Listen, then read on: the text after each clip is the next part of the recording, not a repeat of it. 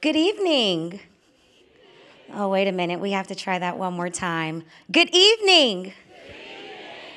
My name is Cathie Nicolas. And I'm Nicole Nicolas. And together we are the Nicolas Sisters. We are thrilled to be here tonight to talk to you about this incredible legacy that we're trying to be great stewards of. So Fayard and Harold Nicolas, also known as the Nicolas brothers. Throughout their career, though, they were known as the showstoppers because they were quite literally that, meaning that if they were on the program, they were closing the show. No act wanted to follow them. Gregory Hines, in an interview, said that if there was ever a film made about their lives, that it would have to be computer-generated because no one could move as they did. George Balanchine could not believe that they never took a ballet lesson. And Fred Astaire is quoted as saying that their routine in stormy weather is the greatest dance routine ever captured on film.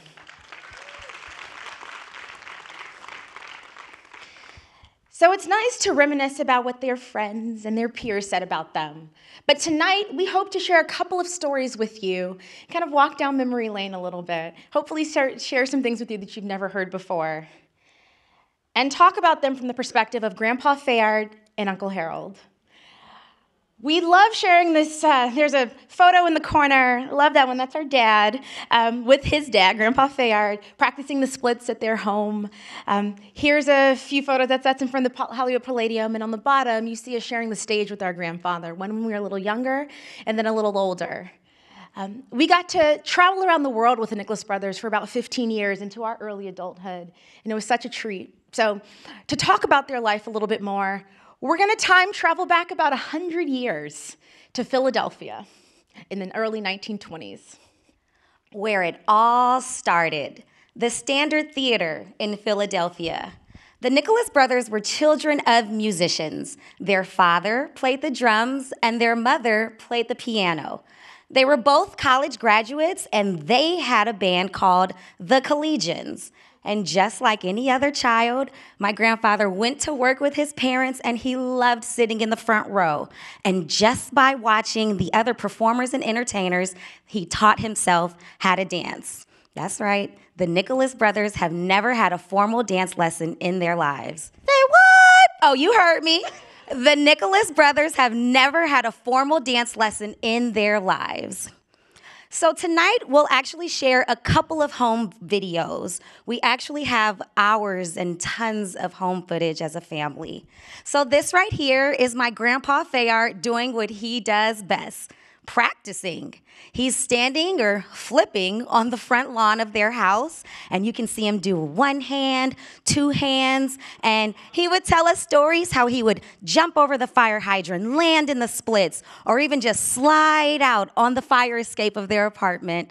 And 7 years later, when my Uncle Harold was born, Grandpa Fayard then taught Uncle Harold how to dance, and that is how they became the Nicolas brothers.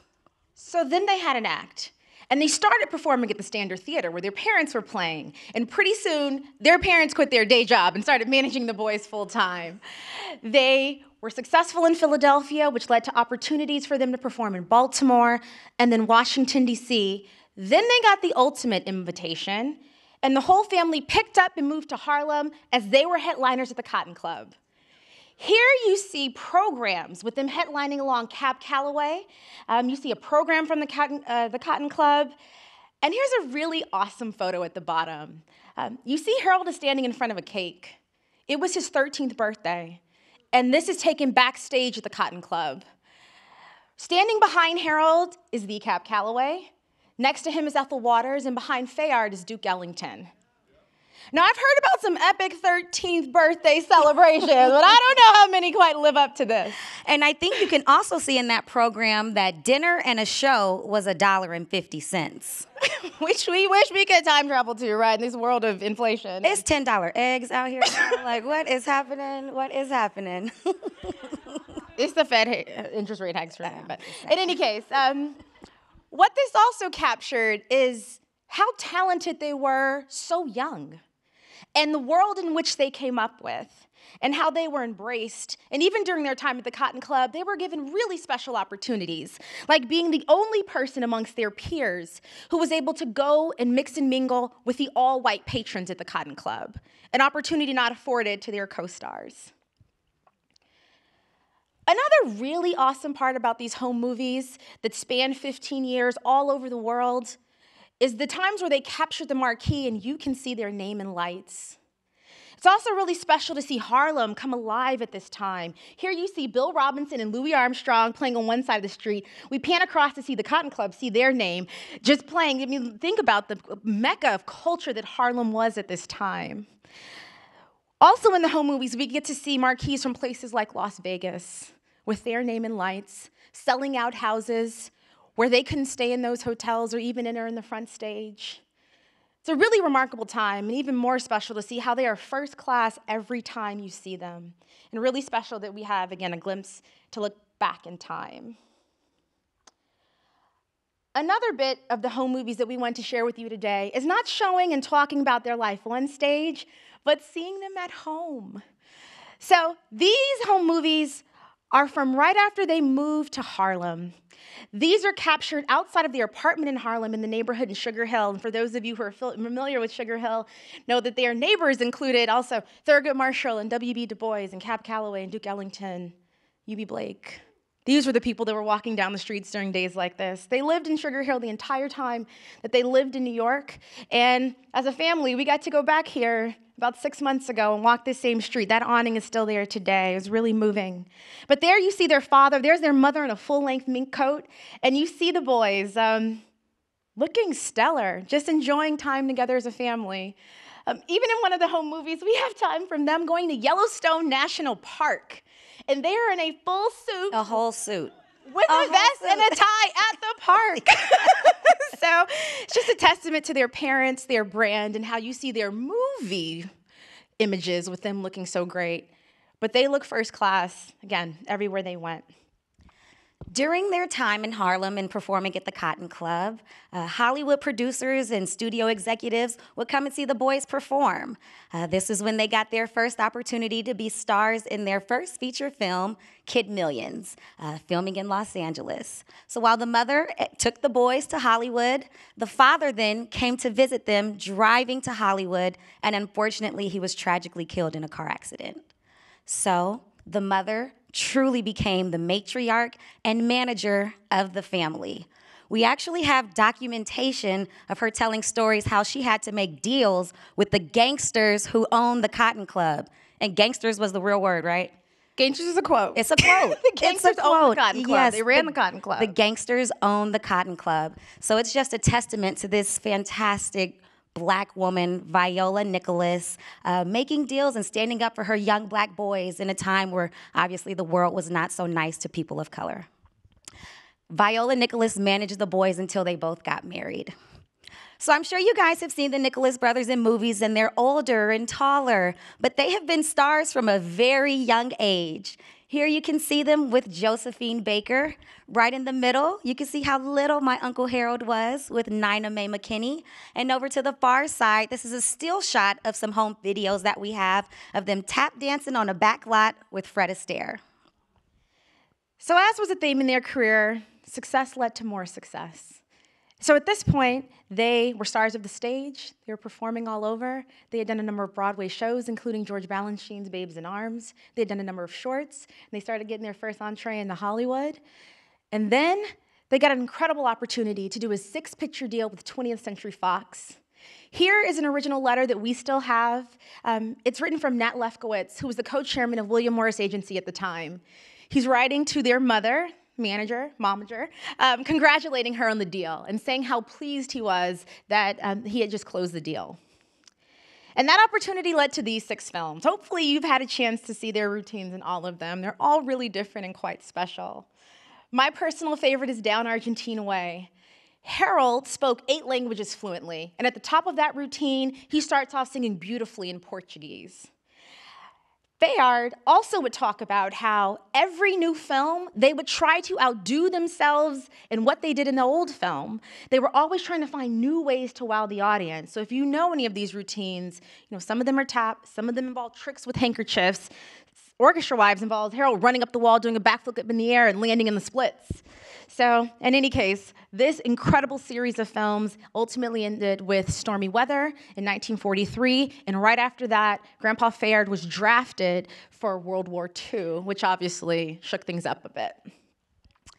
In addition to those 6 films, they had a number of collaborations. The one in the top corner is actually my favorite, from the film The Pirate, starring Gene Kelly. Right next to that is the Nicolas brothers posing from the movie Sun Valley Serenade with the beautiful Dorothy Dandridge, who was the first Black woman to be nominated for an Academy Award for Best Female Actress. Right next to that, they're performing live with Carmen Miranda. And down at the bottom, they're tap dancing for the troops of the Vietnam War with Bob Hope. Right in the middle, they're dancing with their good friend Cab Calloway. And I know this one's a little blurry, but that is them with Michael Jackson on The Jackson Show. And yes, my grandpa Fayard taught Michael and Janet Jackson how to tap dance. If you're familiar with the Janet Jackson music video, All Right With Me, I don't know if any of you have seen it or seen it lately, but it's really nice to see them in their late 60s dancing there. Also, Cab Calloway's in that music video with them as well, so to see them even celebrate them even towards the end of their careers. Full circle. My grandpa Fayard used to say, I've done everything in showbiz except opera.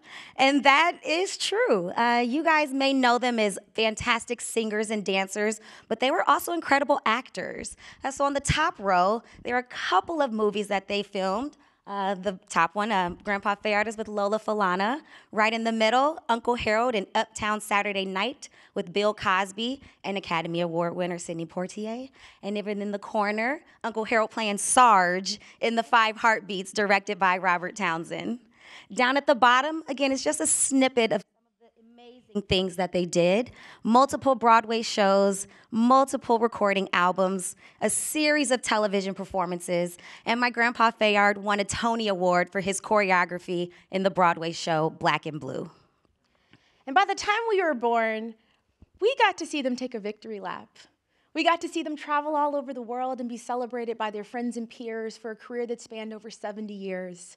We got to see them get their star on the Hollywood Walk of Fame, an honorary doctorate degree from Harvard, be celebrated by the Kennedy Center Honors. Throughout their career, they performed for 7 U.S. presidents and kings and queens all over the world, and here's Grandpa Fayard in his 80s with the then President Clinton. What a life. What a legacy. What a legacy. And so now, to close us out, we're going to do it in the only way that's fitting for these showstoppers. And that means letting them have the final moments to close us out. And we're going to have a little help from Grandpa Fayard to tee up the clip, because if we just said it, you probably wouldn't believe us. But we're going to show the final stair sequence in Stormy Weather. We can't show the whole clip, which almost feels blasphemous because of time. So if you haven't seen the whole thing, please do. But that clip, that routine was never rehearsed before it was captured on film. Can you say that one more time? That routine was never rehearsed and before it was captured on film, and they did it all in one take. One take. So with that, please enjoy the greatest dance routine ever captured on film. The Nicolas brothers performing Jump and Jive, played by Cab Calloway and his orchestra, in the 1943 musical, with a phenomenal all-black cast. 20th Century Fox's Stormy Weather. Before we did that, Nick Castle said to us, don't rehearse it, just do it. Now, we knew what we were supposed to do, but never rehearsed it. But did he know what you were going to do? Oh, he knew. Oh, he knew. So he had directed that. I thought this was your creation. Yes, go ahead. Well, that was serious. Yes. But maybe say mine later. Yes. All right. Oh, let me tell you. Dancing around the orchestra, that was my brother's idea. Ah, yes. Yeah. And so Nick Castle had this idea. Jumped up. I said, don't do it. So we did this jump number, and we did that in one take. Oh, my gosh. We didn't miss it. And just fantastic. Yeah.